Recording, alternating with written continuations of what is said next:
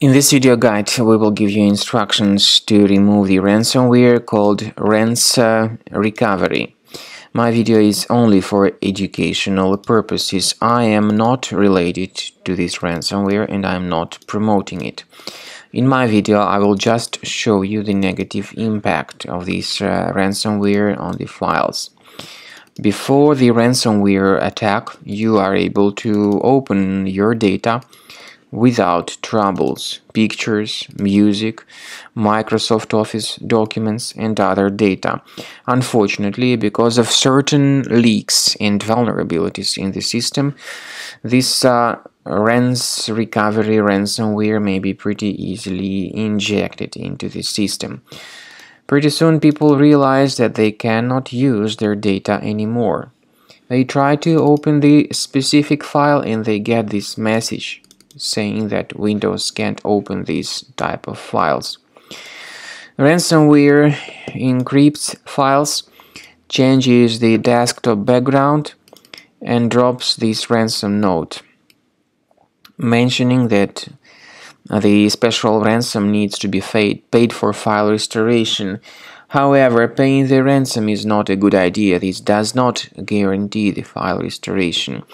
If you pay the ransom, you may simply waste your money. Don't pay it.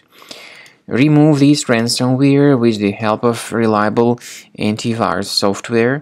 We recommend you to use Combo Cleaner Antivirus for this purpose. Get it on the page combocleaner.com. Download the program, install the program, then you need to wait until the anti-malware database is successfully updated for proper detection of any malware. After the anti-malware database is successfully updated, the program will begin researching the system. It is initially in the trial mode, so only the quick scan option is available in the trial mode. So the scanning will begin. The anti-ransomware feature in Combo Cleaner helps to remove this ransomware and to protect the files from any other possible ransomware attacks. Anti-ransomware feature does not decrypt files, but it will help you to effectively detect and delete this horrible ransomware-type infection. At the end of the scanning, you will see the summary of the threats which were found. You will also be able to know the exact locations of all these threats on the system.